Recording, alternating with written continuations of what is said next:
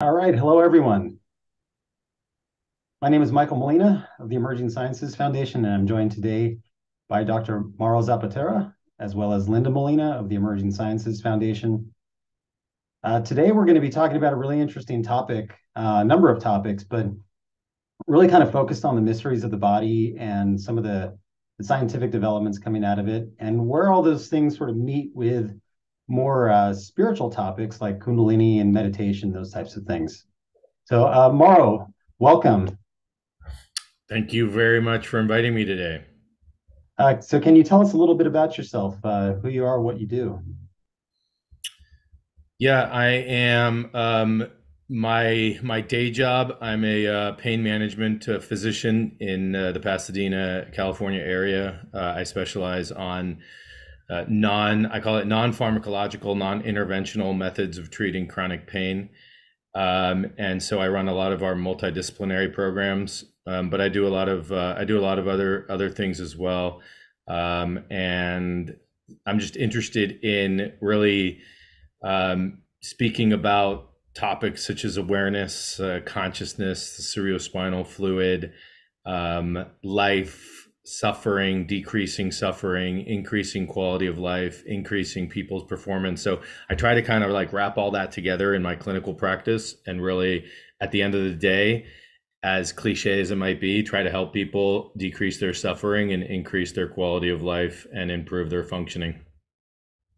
That's amazing. And I know that you've taken sort of a more holistic view, looking at different alternative forms of treatment, meditation, things like that. Um, and I know that you're a Harvard MD, PhD, which is really quite special. I guess the PhD part, is that more of the research focus, and then the MD is the medical doctor side. So can you talk a little bit more about some of the research that you did around the PhD program and back in Harvard? Yeah, so you're absolutely right. Yeah, so what it is, it's a medical scientist training program, and you do typically the programs are set up if you arrange to do it beforehand, where the majority of the programs are set up where you do 2 years of your MD training, and so you get all the basics of what the medical doctor trains here in the United States, which is a lot of anatomy, physiology, immunology, cardiology, all the different systems of the body, physiology, et cetera. And you even have some schools even have where they actually, they see patients for a period of time. And they take all that information that they gained over those 2 years, and then they try to find something that they want to do research on. A lot of the times, as you can imagine, a lot of questions come up during those 2 years, and so people try to find things that are disease related, or hey, this thing kind of caught my eye, or my brother has this disease and I want to investigate that and whatnot. And so then you go off and you do your PhD. And then after you finish your PhD, which at Harvard can be anywhere between 3 to 9 years of working on your PhD, you come back and you finish your MD. And so that's what I did. And like you said, my path was a little more holistic. Um, I was interested in a number of different things, and initially, when I went to Harvard, I was interested in how development occurs, and so more like developmental biology, embryology, things like that, and a lot of things that can go wrong in development, and also cancer. And so I was in a cancer lab, and thought that I was going to do my PhD on that. And then I met my wife, who recognized that I was probably on the verge of clinical depression, and essentially said, "Hey, I know you went to medical school to like really try to help people and understand this sort of human body perspective, but you're depressed, and we gotta change things up a little bit." And so she actually convinced me to take some time off and to rethink things. And she convinced me to study with her in New Mexico, in Santa Fe, at the New Mexico Academy of Healing Arts, where we studied kind of hands-on healing modalities such as craniosacral therapy, polarity therapy, massage, things like that. And that really kind of shifted my entire world, to be honest with you. And so, with that experience and everything that we had gone through during my time off, I came back to Harvard and really kind of changed my focus and went more into neuronal development, development of the brain during the embryological period, and really looking at the cerebrospinal fluid and seeing if we could, and if I could sort of, do a PhD around the cerebrospinal fluid. So I guess just to interrupt you, Mauro, so that's like a radical shift, right? From being in a cancer lab focused there to the CSF, I guess. What kind of experiences, I guess, maybe during that time that you had taken off and were studying these things sort of led you into that new focus? Yeah, so a few things. It's hard. It's fairly difficult to like pinpoint one area. I was always interested growing up in how our physical bodies formed, essentially, and was there a component that was beyond what we could actually see with our own eyes? If you in massage, for instance, I mean, you can feel the heat coming off of somebody's hand, for instance. So if I was able to see heat, there would be an energy wave that was not localized just to my hand. It'd be some space away from it. And so the question really came like, I can rub my hands like this and put them on, and you could actually feel that heat. So there's some energy transfer there as well. Besides heat, what other forms of energy transfer are there, or are present? And so I was always interested in kind of this concept of what are the energies that make up the human body. And my mom was interested in things like acupuncture, shiatsu, acupressure. And, it's sort of like if we had a headache, she'd push on our feet, right? We'd be like, we were like 7 or 8 years old and being like, why is she pushing on our feet? And she just sort of explained like, oh, well, there are points on your feet that relate to your head. And, they like, if I push on your feet instead of pushing like inside your head, I can actually relieve some yada, yada, yada, right?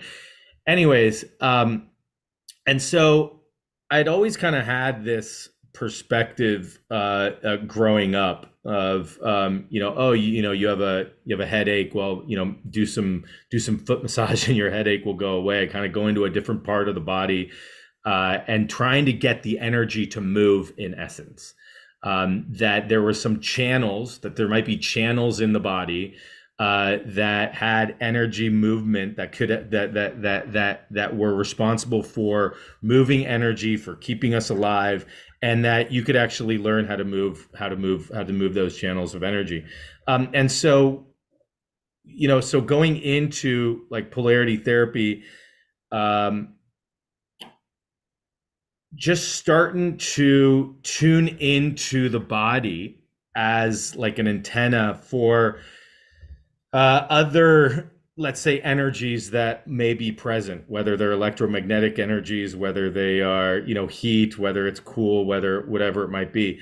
And so, during the classes, we'd learn about anatomy, which I already knew from medical school, but we'd learn about the chakra systems. We learned about meridians. We learned about, the acupressure system, the acupuncture system, different systems of energy and how the body was related in various energetic maps.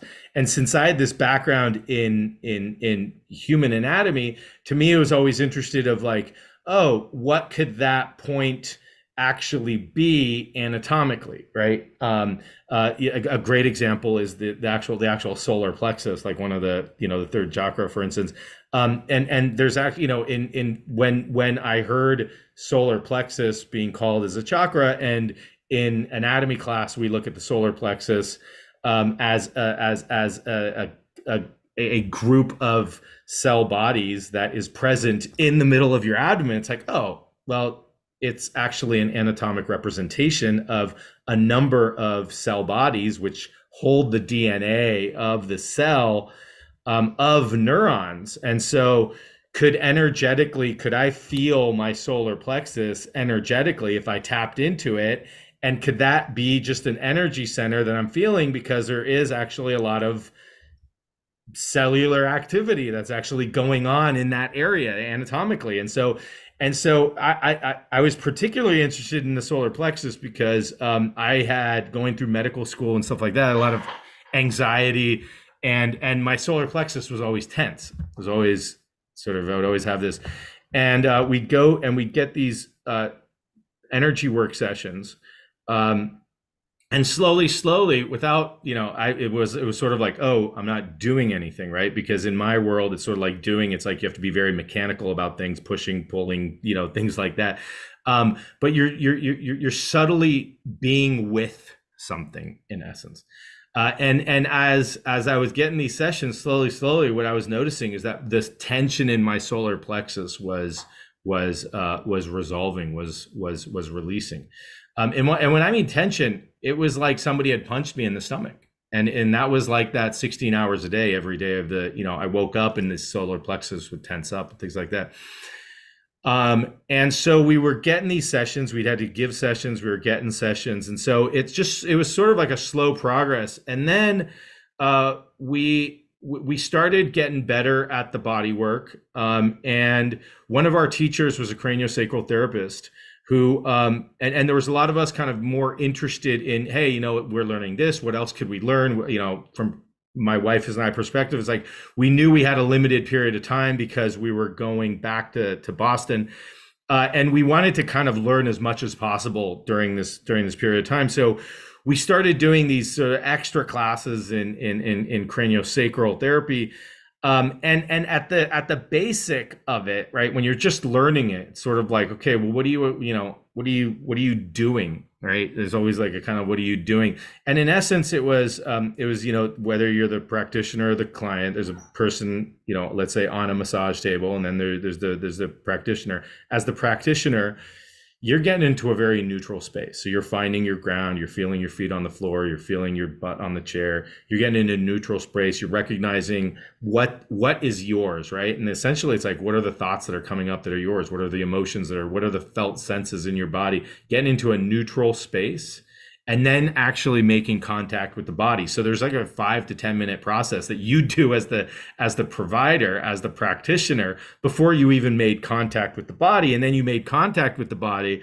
And what we are essentially told is, hold the cranium, like you're holding a sort of a bowl of water, in essence, and just see listen.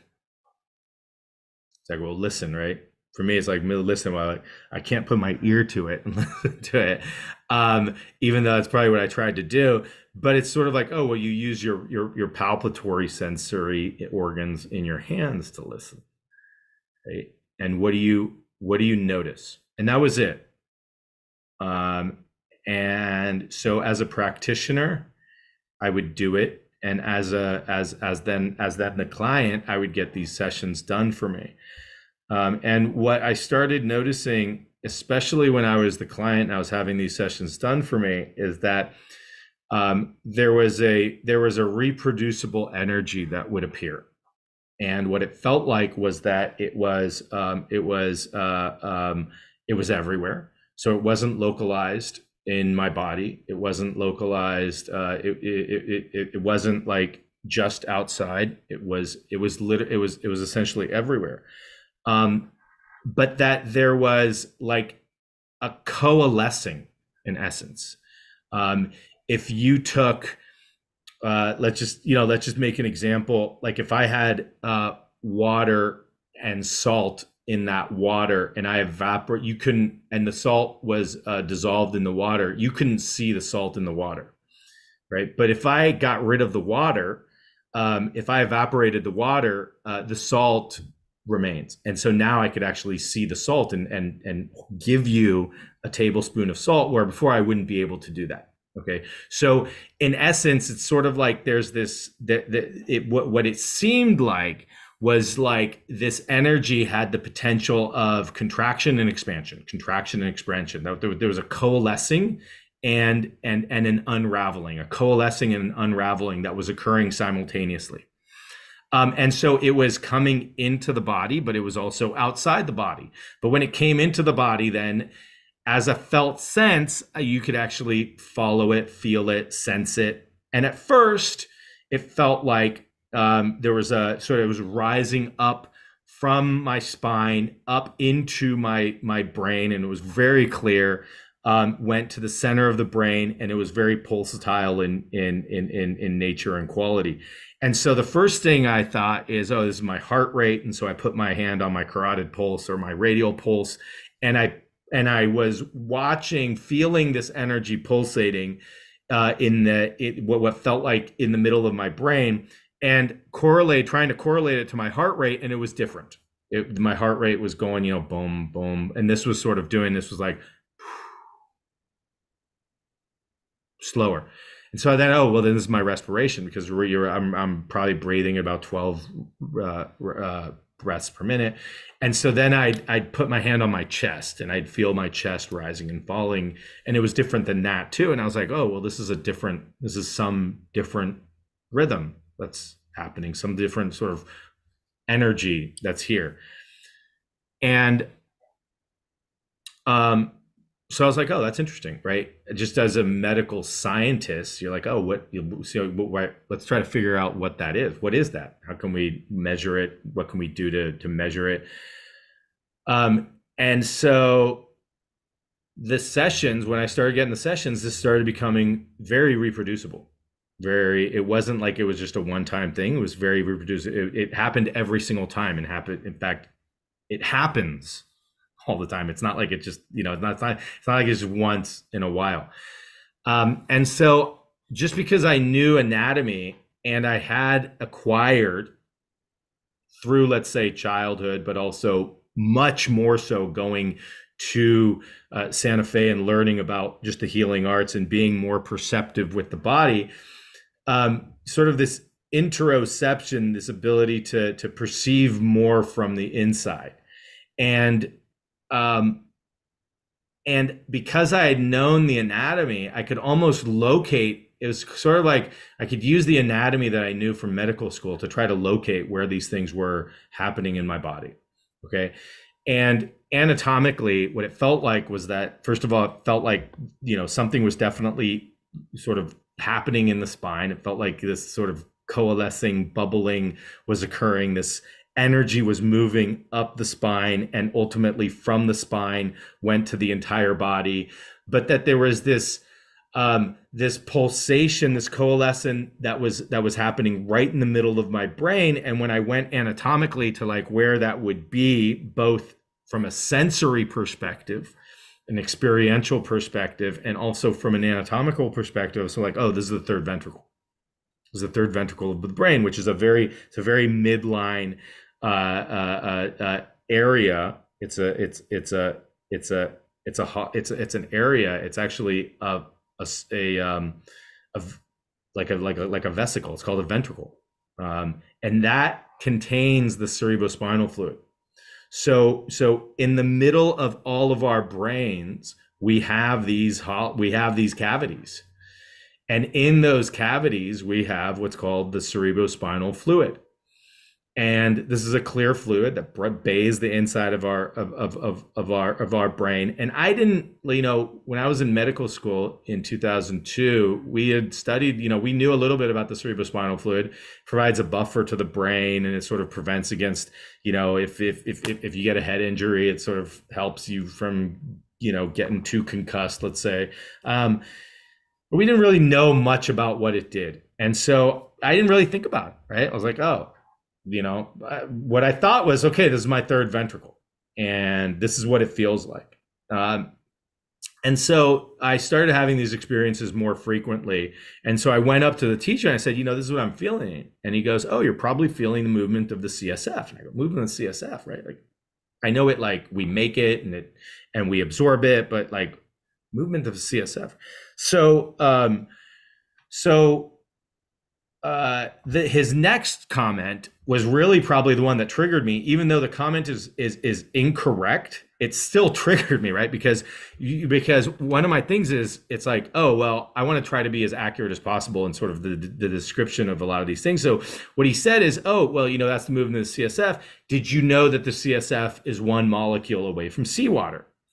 And I was like, CSF being one molecule away from seawater, right? And so I was kind of computing this using my, semi-medical mind at that time and saying, look, I'm almost positive that the CSF is not one molecule away from seawater. But what it made me do is it actually, that night I went to PubMed, which is our sort of our national depository of all science that has been published and peer reviewed, and they sort of do a vetting process of the articles that have been peer reviewed and that are in good journals and stuff like that. So I went to PubMed and I said, contents of CSF, and I was like, okay, it's not one molecule away from seawater. Okay, I'm good that I kind of, I knew that. But the next question, well, what does it have in it? What does this fluid actually have in it? And what does it do? Right? Because now he's talking about this pulsation of the cerebrospinal fluid. He's talking about the contents, and I'm feeling it, right? So I felt some pulse. I felt some movement. Whether or not it was one molecule away from seawater, that was not true. But, I had this experience of actually having this felt sense of something actually pulsating, coalescing in that area, in the third ventricle. I had no idea, that I'd never thought about the cerebrospinal fluid prior to that. And so I was like, oh, we don't really know much about this, about the cerebrospinal fluid. We don't really know much about its function. It's got some hormones, it's got electrolytes in it. So maybe it provides some sort of fluid buffer to the brain. Great. And we didn't really know much about it. So anytime that there's an inquiry into science, into something that could be researched, whenever you find something in science that there's really nothing known about it or very little known about it, that's sort of like, in essence, that could be like a holy grail, right? That's a whole field that can be opened up. And as I was thinking about what I could actually do my research on for anywhere from 3 to 9 years, this was an opportunity that I just saw in front of me. It was like, wow, if this work, right? If craniosacral says that they're working with the pulsations of the cerebrospinal fluid, and there's not much known about this fluid, maybe somewhere we can actually try to bridge this work, and I could actually do my PhD in something that I'm really interested in and has implications in development and health. And that also may give some information to some of the holistic practitioners out there that are doing this work, that have a felt sense of this work, but that the science hasn't been described yet to match what is actually being done. So I kept on doing more and more of this work from a practitioner's perspective, and also from a client's perspective. So I was getting a lot of sessions. Anytime that you do any sort of body work, it's always really good to give and also receive, so that you're really feeling what the energy actually is. And so I would so me and some of the other classmates, what we do is we'd spend an hour and a half every single day exchanging and just giving sessions to each other. And essentially, just imagine, like, for 45 minutes, I give you a session, and all I'm doing, we weren't trying to be like super fancy about it or anything like that. Literally 45 minutes, I'm going to hold your skull, and we're just going to see what happens. Right. You could go down so many different paths just with that, right? You're like, why are you wasting your time holding your skull? You could go down that path. You could also go down, wow, what an amazing connection with somebody else, where that for 45 minutes, you're not going to do anything else except for holding their skull. Like, how cool is that, right? Like, and this time emerged right in the middle of me going to medical school, where I could just like hold somebody's skull, right? And then 45 minutes later, somebody would hold my skull. or do one very subtle, one very subtle move. We weren't doing like super intricate moves. It was just like, let's really practice this and let's really just hone in on this just basic. Let's just feel our energies. That's it. So over time, what happened is that this energy, again, I said, was very reproducible. It appeared quicker. It was present, and it felt like it was relational in essence, which is you could have a relationship with it. So I could say hello, and it was almost like it's responding. Excuse me. Not like you would respond to me if I said hello, hello. Almost like, if you've ever had a conversation with like an animal, for instance, or like if you ever wanted to interact with an animal and just kind of like as an animal was coming out from a forest into a field and you wanted to have a relationship with it, right? How would you approach that being that was coming? How would you approach that being that was showing up? You wouldn't go like, hey, like you wouldn't jump out of your seat and scare it, right? It'd leave, right? You'd also wouldn't want to like, I mean, we do this, but you wouldn't want to, take a lasso around it, stick it around the neck and pull it right now. You're mine. Right? So if you just kind of have that, like if that essence of like, there's a fawn, there's a baby deer coming out of a dark forest coming into this field. How would you interact with that being? That's kind of how I interacted with it. Was like my awareness, my attention was back. It wasn't forward. It was receptive. It was curious. It was non-judgmental. It was open. And now when I'm talking about it, there's emotions that arise from it. You might hear it in my voice. It's the most beautiful relationship that you could learn how to have. It's profound. And this has then informed, my relationship with my wife, my kids, my patients, and it's a relationship, right? So I don't expect like in 5 seconds to like know everything about this thing, right? Or whatever it might be. It's a relationship that grows,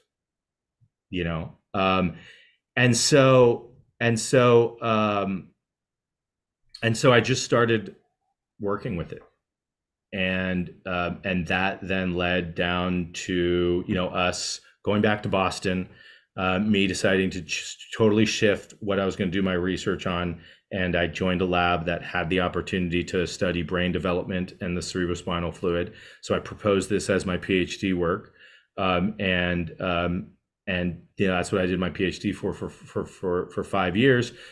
But during that time period, my wife and I also decided to get trained in craniosacral. So we actually got trained in biodynamic craniosacral therapy, which took about 2 years, but every 3 months we flew out to Boulder and we had a 5-day course. And so we learned. So while I was getting my PhD on the cerebrospinal fluid and really investigating it from the highest level of science with some of the best technology available, I was also sort of immersed in this fluid and in the movement of the fluid, and in still, make like having this relationship with myself and with others, and giving sessions and receiving sessions, and really just kind of paying attention to the movement of the fluid in the body. And so, so they both kind of informed each other, let's say, which then led to the publication of numerous papers on the cerebrospinal fluid. And now it's just exploded. as you know, one of the most important fluids in the human body, and having profound functional effects on health and well-being and development, and stuff like that. So So pretty. I guess before we go in more into depth around the CSF and some of those topics, I wanted to go back and just talk about this word that you've been using, energy, and um, you know, I guess especially as a medical doctor, someone who's like immersed in the research around these things, there's the research side of it, which basically has almost nothing to say about the energies of the body. There's like no understanding there. But then there's the experiential side, which has been sort of I would just call it an observational, subjective um, reality for people since the dawn of recorded history. And there was a 2021 study titled "Energy-like Somatic Experiences," where they dove into this topic, and I'm just going to kind of go through the super high level categories that they use to describe sort of this energy that I think we're both talking about. So they described it first of all as energetic, energy-ish, hard to explain, something like it has a current, a flow to it. Some people described it as potentially electrical, like that it moves sort of like a current, that it has sort of electrical properties. But interestingly enough, as you mentioned earlier, a lot of people who experience this experience it as something that is non-electrical or even intelligent in some ways, that it has properties different from anything that is known to science. People talked about it as being vibratory. Hydraulic or pneumatic was another category, something where it can kind of ebb and flow and build up and move. Kinematic, something type of similar. Blockages, that this energy can actually be blocked by certain things, and most often it's that people experience is that it's maybe trauma or maybe emotions or maybe thoughts that can actually influence this energy, causing it to be blocked, and that it can be unblocked. And people also described it, I think, most importantly, and lastly, as agentive. In other words, this energy is alive and acts on its own accord, that you can control it to some extent, but it also has its own sort of intelligence, if you will, its own agency, sort of acting behind the scenes in combination with the body. So I know that this is a study. It's a psychological study. It's definitely not a biological study. But what the study mainly says is that these phenomenon are extremely widespread. They're extremely common. They are extremely impactful to people's experience, and very often occur in conjunction with practices like meditation, or in your case, craniosacral therapy. So I just wanted to, based on that, and kind of going from there, dig in a little bit more in terms of like the benefits of the, I guess, the unfoldment of your own personality or your own journey through craniosacral therapy.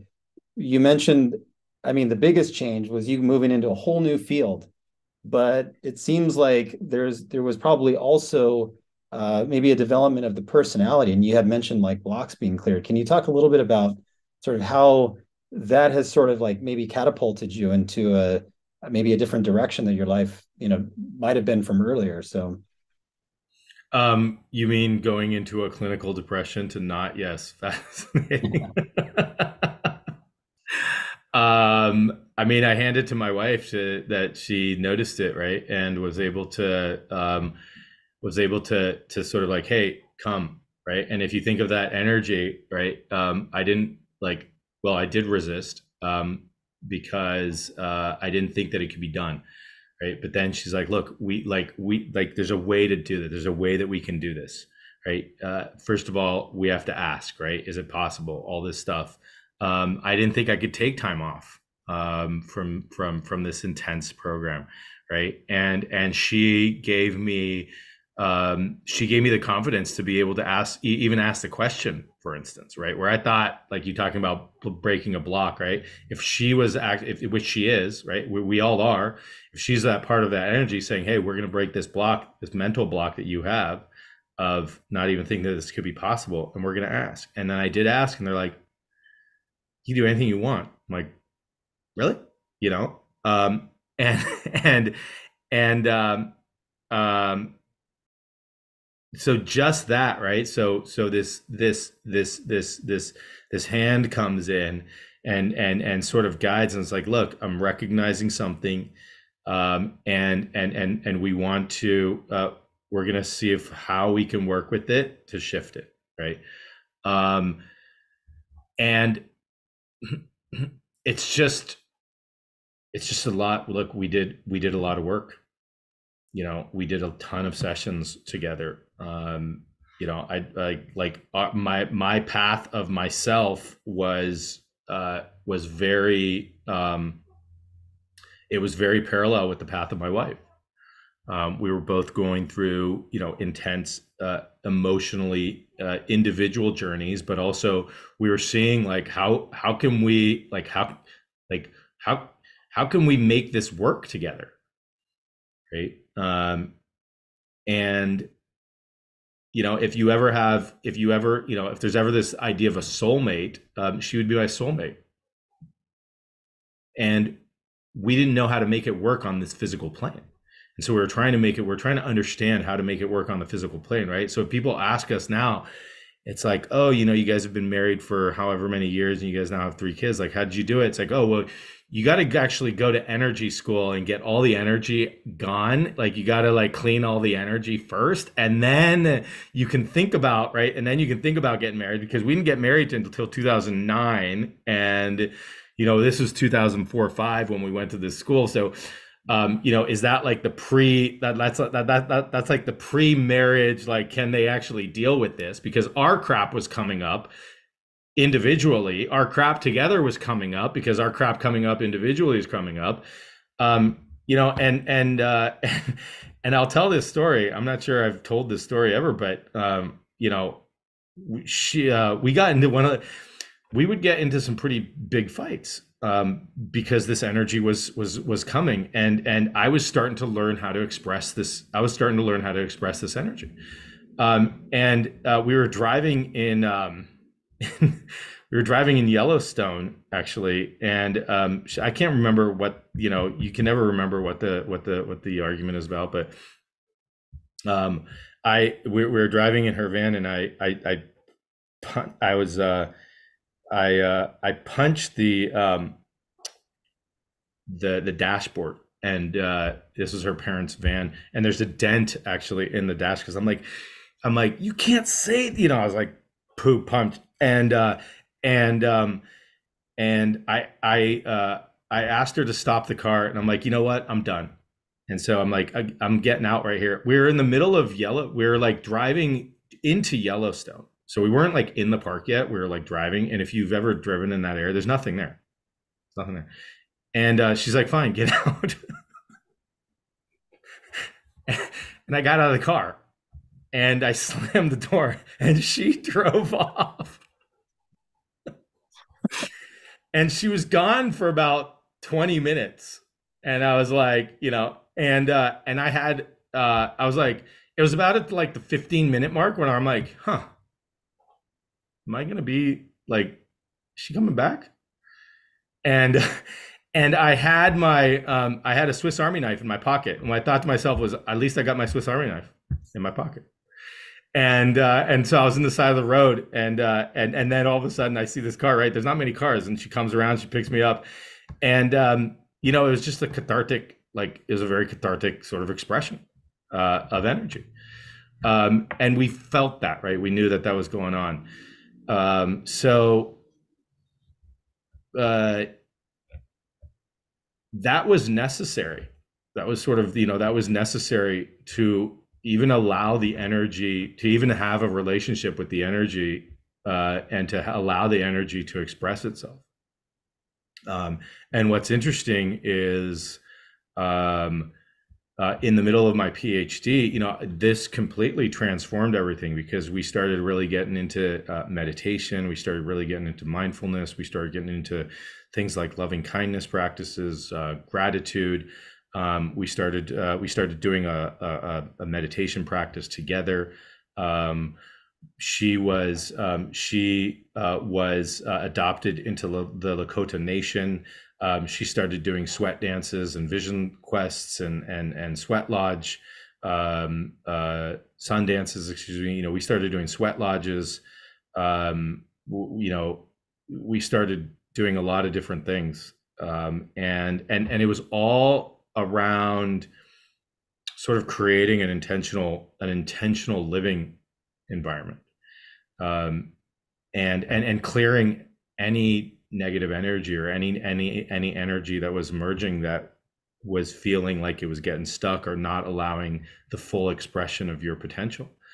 And Psychology Today, actually, if you can Google it, Psychology Today heard about, they're like, there's this guy at Harvard who, went off and left and came back, and now he's like a really happy kid, but he wasn't like that. And so they did an article on me, and I think it's called like Joy, the Art of Being Happy or something like that. And it's in Psychology Today. You can get the article and read it. And it has this story in it. So it was very, very transformative. But it involved sort of going into that energy and allowing the energy to move and start having it move, and being open to it as much as you possibly can, with as much of a resourced environment that you can create. Right? Which is why, if you go back to like the Awakening Awareness program, which we've done for Emerging Sciences Foundation, the number one thing is like, what's your resource, right? You got to have like in any practice, whether you're doing a sweat lodge or a sun dance, or whether you're waking up at 4 a.m, or whether you're going to medical school, or whether you're having a baby, or whether you're doing this, or whether you're doing psychedelics, or whatever you're doing, right? What's your resource? Where do you go to? Where can you gather your attention in the moment that you feel resourced?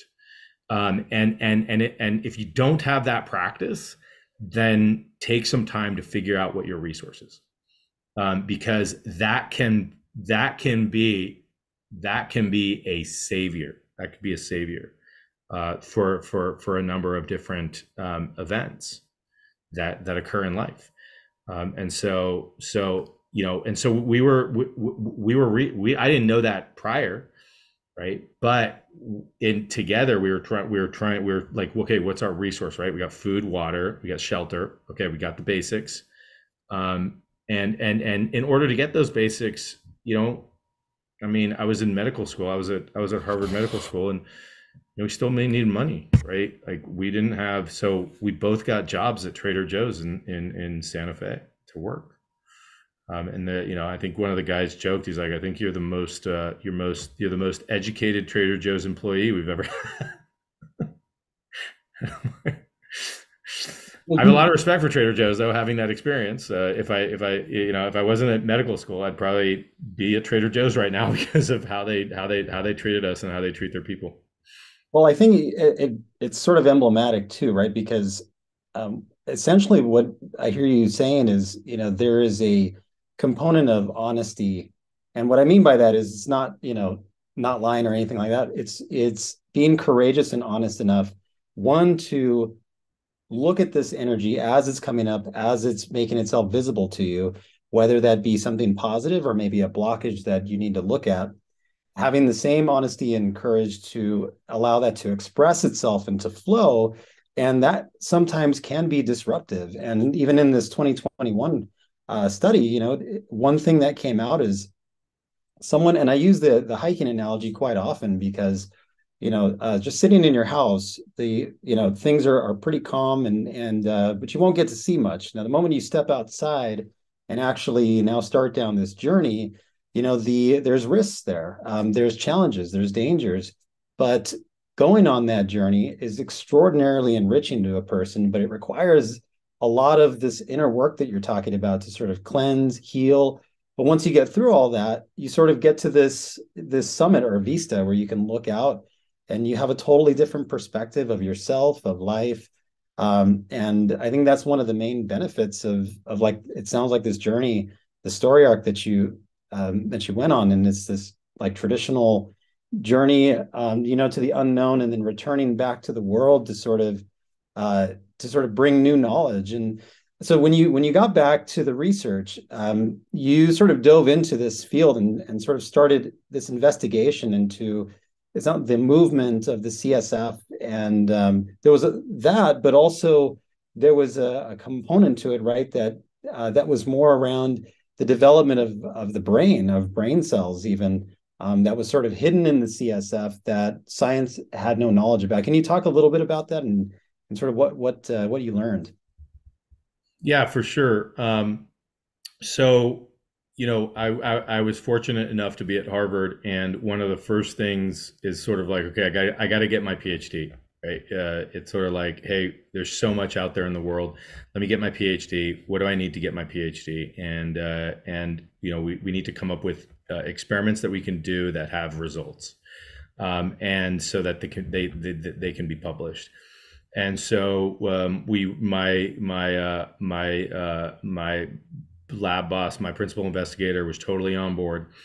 And it was essentially, we didn't know what was in the cerebrospinal fluid.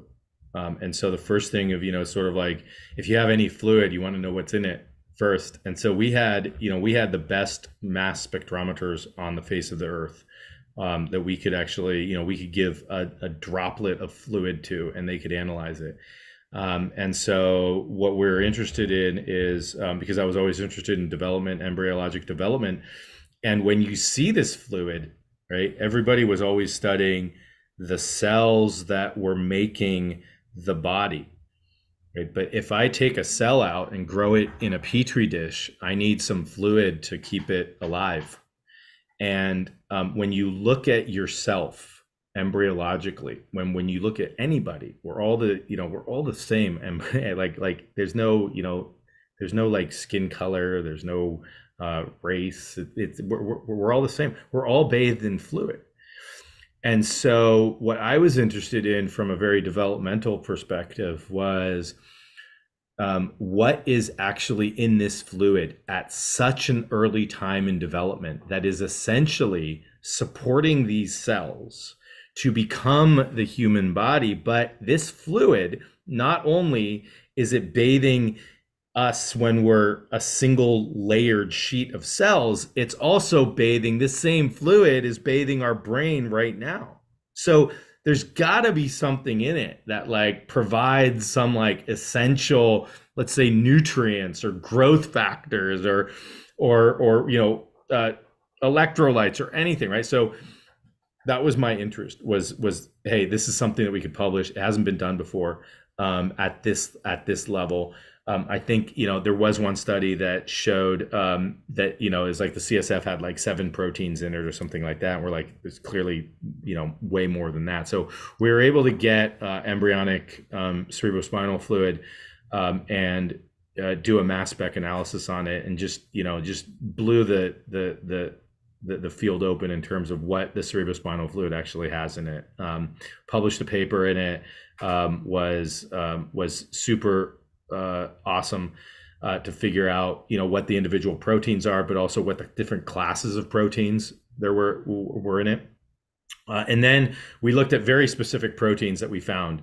And what we found was that not only were there very intriguing classes of proteins that were in the cerebrospinal fluid, but that if you looked at any one protein over time, that there were some proteins that were very stable in terms of the concentration of the protein in the cerebrospinal fluid. And there were other proteins that changed quite dynamically, that in one day they'd go up and then the next day they'd go down. And this isn't just like a fluke, like, I just messed up on the collection. This is like programmed, like to the T, right? On day 12 of development, this protein spikes in the CSF, and then day 14 it comes down.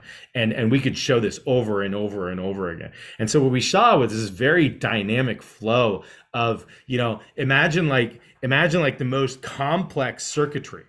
right? And it's sort of like, okay, this needs to go up. Okay, let's bring this one down. Or okay, well, as this one's coming down now, let's bring this one up, right? And so you're just seeing this like this beautiful kind of like very dynamic array of proteins being expressed when they need to be for a very specific time point in brain development. And then they come off because, okay, that part is done. Now we need to do this part. And then that comes on and this comes on. And it's because the cells of the brain are, you know, you're like 4 or 5 layers and it's all bathed in this fluid. A lot of the instructions are actually coming from the fluid itself. And so that's what, like, that was a big part of what we learned, was that this fluid is actually providing really, really important instructional cues to brain development. And we found very specific proteins that had, you know, very important roles in like neurogenesis, so like the creating of new neurons, for instance. And then the other thing that we found was that essentially that the cerebrospinal fluid itself could provide a niche or a very specific environment for stem cells to remain stem cells. And why that's important is because if I take a cell out of its environment and put it on a petri dish and just add any old growth media, the stem cell will differentiate. It'll hit the petri dish and it'll differentiate into some cell, whatever the stem cell may be. It'll differentiate. And so you actually have to give the media very specific instructions to keep stem cells as stem cells. And what that means is that the stem cell remains a stem cell. So when it replicates and makes another cell, that next cell stays as a stem cell and doesn't become something else. Okay. So sometimes what happens is like you get a neuronal stem cell, and then that next stem cell differentiates and becomes like a neuron that goes and then forms the brain, as opposed to stays as a stem cell. Now you're increasing your pool of stem cells. Okay. So if you think about brain development, well, you need to increase the pool of stem cells because we have, you know, trillions of cells in our body, but we also need to differentiate when it's appropriate. And that's all orchestrated somehow. And so what we found was that the cerebrospinal fluid, just by itself, so if you were making contact with the cerebrospinal fluid, the cerebrospinal fluid provided a niche to remain a stem cell. So we grew cells and they remained stem cells for like 60, 80 days or something like that. And that was quite remarkable. We didn't add any other media. It was just the cerebrospinal fluid. So like, if you think about it, right? So now I take it slightly off context, let's say, but if you're close to the cerebrospinal fluid is in the middle. So let's say midline. Okay. If you're making contact with the cerebrospinal fluid, you stay as a stem cell. And what would you consider the stem cell to be? Well, the stem cell would be totipotent or pluripotent. So it has total potential or pluripotential, which has an increased amount of potential. Right? As you pull away from the cerebrospinal fluid, now you lose a little bit of that potentiality and you become a neuron. Okay. So the midline has this potential energy that's actually associated with it that the fluid is actually providing to the cells. And as the cells need to differentiate and become different parts of the brain, that they pull away from the cerebrospinal fluid and actually go and develop into neurons or anything like that. So in essence, right, sort of the central core or that central midline provides the potency, and then everything else is an expression of that. It's sort of like, oh, I'm slightly more differentiated as I go out from the center, as I go out from the core. Okay, my hand, let's say this finger, right, is very different than the neuronal stem cell in my brain. That may actually be able to send a new neuron out here to my finger, but once it's here, it's already differentiated. And so now that kind of gets into a little discussion of like, oh, that's kind of interesting. It's like, as the cells are closer to the midline, as they're closer to the cerebrospinal fluid, they hold this potency. And then there's all this information in the cerebrospinal fluid with growth factors and very molecular things that help to give that signal, right? That help to maintain that niche. And then you have to, right? It goes back to like, you've got to ask the question, right? Well, if this is a fluid and it's providing these growth factors that we know it's providing these growth factors, we're absolutely certain of that. We can take away the growth factors and the tissue does something else through the fluid. Well, it's a fluid, right? So what else can fluid, like how else can fluids communicate? And when I say communicate, again, I go back to the energetics of that, right? I don't mean like talk, right? But if I put a hormone in a fluid and the fluid goes from point A to point B, and that hormone goes from point A to point B, that's a mode of communication. Okay. If I need to get it to that. So what I'm saying is some sort of energy transfer or information sort of, not, some sort of like transference of energy to some degree. Okay. What else? And that's what I mean by communication. Because if you're closing your eyes, right, and you're on one side of a bathtub and I'm on the other side of the bathtub, and we have a priori already determined that, look, if you feel 2 pulses of waves that are hitting your legs, that means X. Okay, I could just go into the bathtub, right, and send 2 pulses of waves down to you. Now that I've just given information to the fluid then transmits that to your leg. You feel it, and now you're processing that information, right? So that's what I mean by communication. So if you see it as, we absolutely know that it's transmitting information, that it's communicating via growth factors, that it's communicating via hormones, that it's communicating via things that are released into it for brain development during injury and neurodegenerative diseases. We know that. We release melatonin into it at night. There's all these different neurotransmitters and hormones that are released into it. The next most basic question is, well, what else? How else can energy actually be transmitted through this fluid? So I wanted to let's dive in and kind of explore that for a second, because, and I'm going to shift sort of from what's known to maybe unknown, or maybe more conjecture. But talking about this idea of like a Kundalini thesis, this notion that there is more happening with the body and the brain than science currently understands. I think part of that, the beginning of it, it goes way back to this ancient Indian notion that within the spine, there is sort of this unmanifest energy potential that they refer to as Shakti in the Tantric tradition, or Prakriti, which is effectively unmanifest. It's like the potential energy, life energy of the universe. And through certain practices, there is a center in the brain that then comes into operation. The purpose of the center of the brain is to open up a new door of perception for human beings. And there's a whole bunch of things that open up to a human being, including these energies. But once this center of the brain comes online, this central column then goes into activity, and this potential energy then becomes active. And according to the Indian tradition, the nerves of the body and the spine play sort of this central role in reshaping the consciousness by activating this center in the brain and the central cavity, the Brahmarandra, the cave of Brahma, that awakens this new awareness in individuals. And so, I think maybe 20 years ago, even 10 years ago, if someone had told that to a scientist, it would have been laughable. But what I'm hearing anyways is that the science of the CSF is developing in this direction where there is an intelligence within the spine that was previously unknown and is now being found to be extraordinarily important in brain development.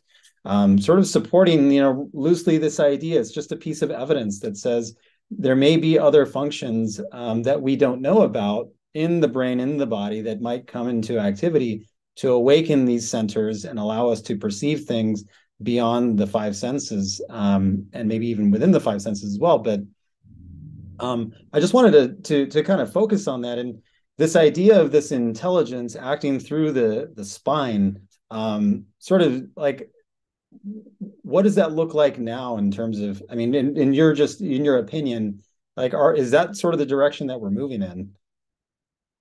Absolutely. I think you nailed it. I think you absolutely nailed it. In terms of, the language, the bridging of the language. Um, um, and let's just take a look at it from, you know, um, let's say somebody has a Kundalini experience, for instance. What would anybody want to know? Okay, well, what would anybody want to know? What are the EEG changes? So what are the electrical changes? Any electromagnetic changes in the brain that are occurring? Are there any areas of activity? Are there any brain waves that we see that are predominant in somebody who's actually having an experience in the moment versus after, something that's sustained afterwards, right? So now we're looking at brain waves. This is going to be done. It will absolutely be done. And people are interested in these questions. The next one is looking at, functional MRI, active oxygenation changes in brain regions while somebody is having a Kundalini experience, not only during the experience, but after. Is something sustained? Have there been areas of the brain that have changed? Looking at connections, different connections of different parts of the brain, because it's not just like the brain works, it's like here's different parts, they're all working together, right? It's this huge intercommunicatory neuromatrix, probably one of the greatest super neurocomputers, quantum computers that we'll ever find, all working together. How does the experience shift the connections between parts of the brain? Communication then between parts of the brain. You're looking at all that. Then, and you said it, right? And we've all been saying it, sort of like, wow, well, if it's got so much, if the cerebrospinal fluid has so much importance in bringing these growth factors to the brain during development and stuff like that, well, is there any change in any of the growth factors or neurotransmitters or anything like that during a Kundalini experience or afterwards? Does something actually get released into the fluid? And that goes back to my, again, hypothesis, differentiating here between what we know and what we're hypothesizing, but what we need to look at going forward, right? Does something, EEG changes, fMRI changes in the brain during, post, whatever, pre, during, post, whatever you want. And then neurotransmitter changes, growth hormone changes within the body. And the problem with the cerebrospinal fluid is that it's in the middle of our brain. So it's actually really hard to get samples of, right? So what we're looking for, can we find, markers in the periphery, like in urine or in saliva or in blood, that can help us kind of understand this? But if you think about it, right, what if something gets, just like what we're alluding to, what if something gets deposited into the cerebrospinal fluid, just like it does in embryogenesis, just like it does in brain development, that then if I put something in the CSF, then it's not like I got to go to this cell and this cell and this cell and this cell. I dump it in the fluid, and the fluid then transmits it to all the cells. Right? So it's sort of like, I want to cover the entire coast of California with a red dye. I'm not going to take a car and drive up and down the coast of California, right? I'm going to just draw let's use the tides. Let's use the movement of the ocean. Okay? And I drop it in Oregon, and before I know, the entire coast of California is red. It's a similar, it would be the similar thing. There's so many important brain structures. Almost every single major brain structure is communicating with the cerebrospinal fluid. So if you wanted to actually transmit something to the entire brain, drop it in the CSF. All right. And now allow the CSF to then transmit it, allow the CSF to diffuse, to diffuse it. But now we're just talking about a molecule, right? And so let's say it's a neurotransmitter that gets released. Maybe there's something released by the pineal gland. There's a lot of sort of talk about the pineal gland. Maybe the pineal gland releases something. It's being bathed by the cerebrospinal fluid. It's right in the middle of the third ventricle. It's in the back of the third ventricle. That could drop something into the cerebrospinal fluid, and from the fluid, it actually disperses and it goes to all the major control centers of the brain. And now you're having a holistic experience just through something being dropped in the cerebrospinal. That's just a molecule, though, right? Which everybody can make sense of. That makes sense, right? But it's still a fluid. Okay. So, what if through your humming or chanting or whatever it might be, the fluid actually goes into a vibration? Like there's a resonance that actually is in the fluid that then transmits information, right? Would it be so crazy to say, we can't get, like, this fluid cannot transmit any information based on a vibration, on a resonance, right? You'd be like, oh, I mean, maybe it can, right? So we need to look at that. We know, for instance, in the rat has an olfactory bulb, and it grows new neurons out to the olfactory bulb, and it actually needs to send new neurons out to the olfactory bulb. And believe it or not, the way that the neurons know how to migrate is that they actually follow the flow of the cerebrospinal fluid in the ventricle of the rat. So we already have it published in Science, very good preliminary data that movement of the fluid can direct where the neuronal stem cells go. Not only the development of the neuronal cells, but where they're actually like transporting themselves to, based on the movement of the fluid, based on the turbulent movement of the fluid. They know to go forward because that's how the fluid is actually moving, right? So from a very molecular perspective, right, people can say, oh yeah, we're changing the composition of the fluid and that's going to do it. But what other perspectives could we look at? Could we look at the transmission of light, of electricity, of other electromagnetic waves? Could you imagine that the cerebrospinal fluid is actually a huge electromagnetic wave transmitter that is perceiving electromagnetic waves from everything and then sending a resonance, and actually the resonance of that fluid against the wall of the ventricle is actually sending some information, right? Was that so crazy to think? No, not at all. In fact, there's a CIA report back in '87 that looks exactly at that and says, maybe they were looking at some things, I believe it was Holosync or the Monroe Institute or things like that, of how one of their sound journeys affected change in the brain. And it was proposed back then by a CIA report that looked at, maybe it's through the cerebrospinal fluid actually causing pulsations, and it's like a water pulsation on a drum. And as you get into a certain resonance and rhythm, that then sends the information to the tissue, which then the tissue can then reverberate that information to the entire central nervous system, et cetera, et cetera. And then you have to get into the phase of water, right? Because the cerebrospinal fluid is primarily water. And the research that's coming out of water in terms of like hydrogen water and et cetera, are there certain things are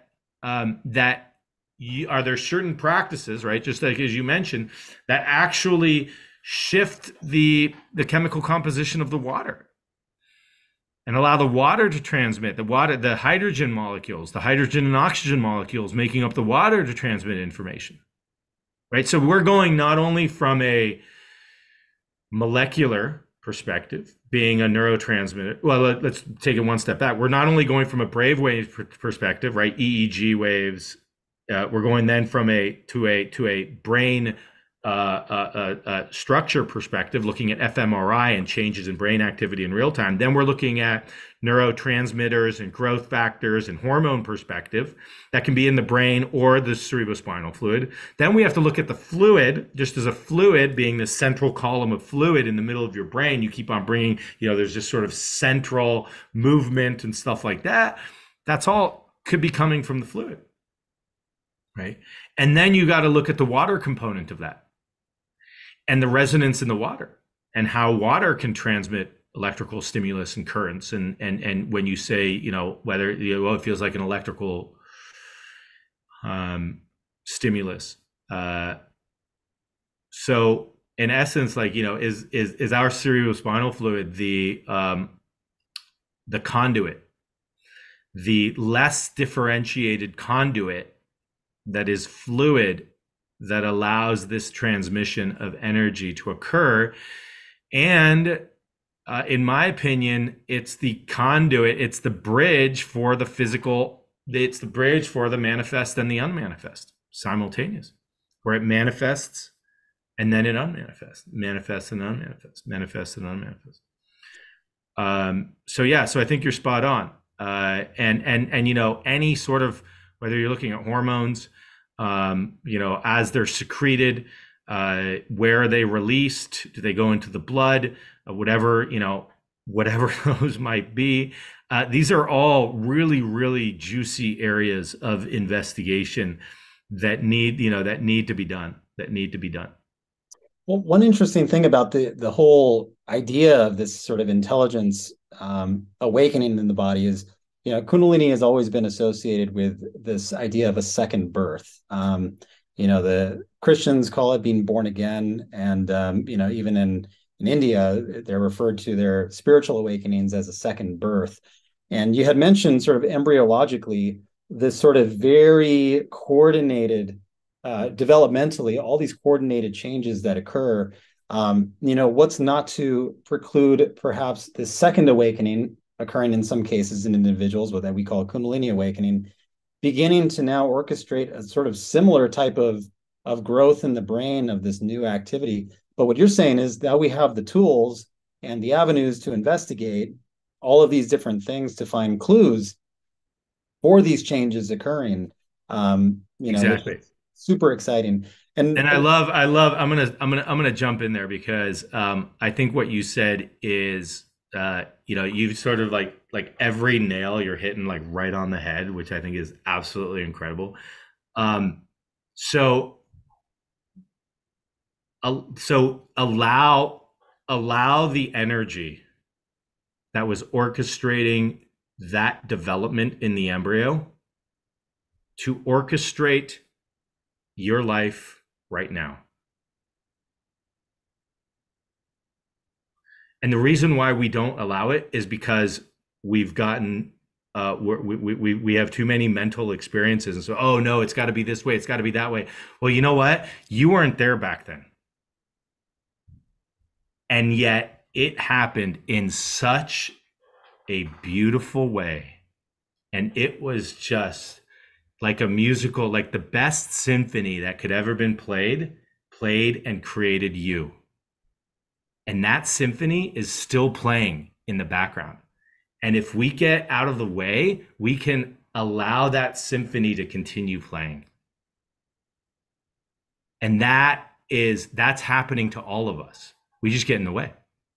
So allow that same symphony, just like what you said, like, wow, all this, this second birth. Yeah, because we get in the way, we stop it, or we don't allow it, or so, oh no, I got to do this, that. Whew, that's a lot of work. Right? But that's when we get into it and it's like, oh, okay, let me kind of go back, right? And now say, oh, here's that deer coming out of the forest. Well, maybe that's part of the symphony that's starting to play. Love it. Beautifully said. And I wanted to round out the conversation today as we close. And in addition to being a Harvard MD, PhD, a pain management specialist, and taking this like non-interventional approach to medicine, which I think is amazing. you're also doing a lot of other things. Writing kids books. There's the Inward Inquiry program. Not many people, I think, know that you actually publish kids books. Can you talk just briefly about sort of the content of those books and what you're trying to convey? Yes. So my oldest is 10. I have a 7-year-old and I have a 2-year-old. And I didn't know much about kids, to be honest with you, before having kids. I knew I always loved to teach, but when you read these books, you read a lot of books, and you see, if you send your kids to school, or if you see what society puts onto children as like things that they need to learn, it's sort of like there's a lot of things that like it's like, oh, you have to learn like the ABCs, and you have to learn like the 1 2 3s, right? Like you got to learn your numbers, and you have to learn colors, and there's a real big emphasis on all these things, and it's like, and so I was like, wow, maybe we should be teaching them if other things. Like maybe we should actually be teaching them about who they are, about asking them, they're like who am I? What am I doing here, right? Like what are these things that are starting to develop in my mind as thoughts and emotions and things like that. And so so my first question was like, if we spent as much time focusing and putting our energy towards kids of teaching them about their attention, awareness, what their mind actually can do, imagination, as we do on, this is the letter A, like oh, go up and go down and go nope, do it again, oh, go up, and it's like they don't know what the letter A is, but we spend hours trying to get them to figure out what the letter A is, right? Why don't we spend hours trying to figure out what they're like, how to actually use their attention? What is their attention, right? How do we? And so so what I did is I wrote 3 books. It's a series. It's from I am to all one to all love. And so it starts with I am, and that's sort of like that first kind of like realization, like I am. The next one is all one. And then the last one is all love. And it's sort of a series of it's my oldest kids talking to each other and kind of having this conversation of like, hey, like I'm noticing that, there's things in my head, like I can see things and but who's seeing those objects in the window and things like that. It's like, oh, and so it's kind of coming to a realization of like, oh, well, that there's a witnessing presence behind everything that they are experiencing. And then what is that? Then, so that's I am. And then the next one is all one, which goes into that, whether it's the witnessing presence or the expression, it's all one. And then it's all love, which is sort of the in my opinion, the felt sense of pure awareness, consciousness. And it's my 2 kids talking to each other as if they're having a conversation.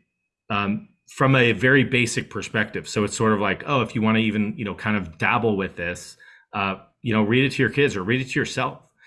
And then the other one was one on imagination. So those were the 3, was I am, all one, and all love. The next one is close your eyes. What do you see? Because a lot of times, it's kind of interesting. First of all, close your eyes. What do you see? You don't really think about seeing when you close your eyes, but we do.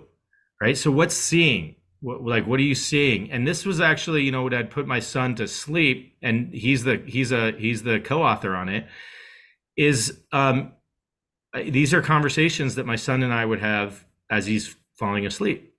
And I'd say, he says, he'd wake up or he'd put himself to sleep and he'd get scared. And he's like, what are you seeing? And he goes, oh, I'm seeing all these shapes and it seems this. And I'm like, oh, well, can you change it? Right. And this is kind of the imagination part, right? The intentional, the attention, right? Well, if you're just allowing those images to appear and we're not supporting them in any way, or sort of like, oh, is there any way that I can change these images that keep on appearing in my brain? And that's essentially what the conversation is like going into kind of a curiosity with him of, can you change your images? And suggesting, right? Like, what did you do? What is something that you had fun doing today? Oh, I scored this goal playing soccer, at recess. Visualize that. And so it's a story of him visualizing things before you go to sleep and learning how to visualize. And then a very short sort of, visualization practice with manifestation at the end. And then the last one that just came out a few days ago is really goes back to the alphabet book, which is A's. I see a lot of A's for apples or things like that. And so I'm tired of A's for apples. And so I want my daughter to, A's for awareness. And so essentially what we did is we came up with a whole bunch of words for each letter of the alphabet that are very intentional, that have multiple words per letter. And so it's really good, I think. Words are energy. And so to bring those words into your life, to repeat them, if you don't know them, to investigate them, but also talk to them about with your kids, right? What is awareness? What is attention? What is the breath? How can we use the breath? What does it mean to be? Whatever it might be, right? And so those are all words in there that might get people thinking, sort of, conversations, or they might be personal investigations of like, oh, wow, I don't really know how to talk to my kids about that stuff. Okay, well, maybe that should be a personal investigation for you, so that we can actually be exposing our kids to these words. And so that when they go to middle school, they're talking, they understand their attention. They understand what awareness is. They understand what the breath is. They understand what what kindness is, or what love is, or any one of the books and any one of the words in the book. So I'm very passionate about trying to take things that are complicated and making them simple. And yeah, you've also done that with the Inward Inquiry program, formerly Awakening Awareness, where you've sort of taken your learnings from all of the experiences that you mentioned, from pain management, meditation, and sort of like rolled them into this course, or this series of talks. Can you talk a little bit about like the applications there? Like, what is the content of these meetings, and where are they practically benefiting people who attend? Yeah. So it started with Awakening Awareness, essentially 24 sessions. They're all on YouTube. What I felt was necessary there was, I was getting a lot of phone calls, emails, consults, and about people just having sort of dysregulated experiences with spirituality, Kundalini, psychedelics, et cetera, et cetera. And now it's just really important, in my opinion, to have a really good, solid base and foundation before you like go off on these investigations. It's sort of like, if you go hiking, it's good to have shoes, kind of thing. You know what I mean? Like, you could go barefoot, but you might get thorns and hurt yourself, right? There's risks. It's all relative, I guess. And so the Awakening Awareness program has sort of sets, I think, those foundations. And then once I was complete with that, I've actually, given that to many people to just do. Once we were complete with that, then we started the Inward Inquiry. So these are people who maybe have a little bit more experience with meditation, a little bit more experience with self-reflection. And essentially it's that. It's what is the practice that we can do that helps us inquire within, essentially. And that helps that inward inquiry then express, as we're inquiring within, having a greater understanding of who we are, so that we can better connect and be in the world. And so a lot of the practices have to do with that. Sort of investigate yourself, know your own resonance, know your own zone of tolerance, know your own ability to regulate your nervous system, so that you can do these practices, number one, and expand this zone of tolerance, be even more open to this energy and working with it, but also connecting with people in the world and going out. And when you're at the supermarket, right, how do you behave? How do you act? Are you reactive, or is there a response? Is there a loving, kind, compassionate response that emerges? And if it doesn't, another inward inquiry in terms of that, right? Go within. What happened, right? What was it? No judgment, just curious. And so that's emerging as well. Again, it sounds like that gentle approach that you took, using that analogy of the metaphor of the fawn coming out of the forest, sort of the gentleness that we might treat that with, sort of reflecting that back to ourselves as well, and not being so hard on ourselves being a basic thing. But no, thank you very much, Mauro. I just wanted to thank you for taking us on this journey into the body, where we sort of learned about these different miracles that are happening within us, even from before birth all the way until the present moment, walking us through the research, which is pretty amazing, and some of the tools that we might be able to use moving forward to help us learn more about this process of unfoldment and development. And I think more importantly, that journey into ourselves, where through inward inquiry and through, books for kids, and helping us, rather than focusing on everything outside, taking some time to develop ourselves and focus within. And most of all, just wanted to thank you for taking the time out today. Really value your time, and also, maybe more importantly, the guidance to help us and others along the way through our journeys. So just wanted to thank you very much.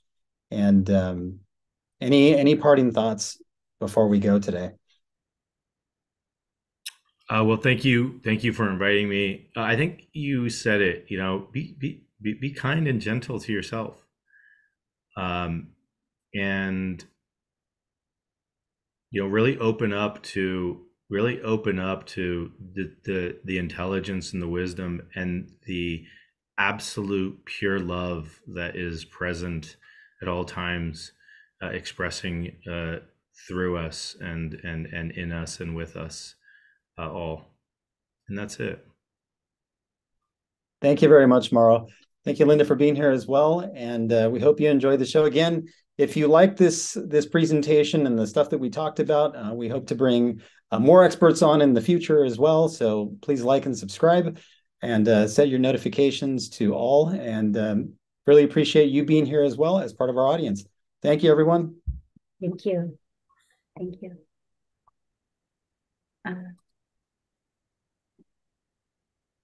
All right, I ended stream.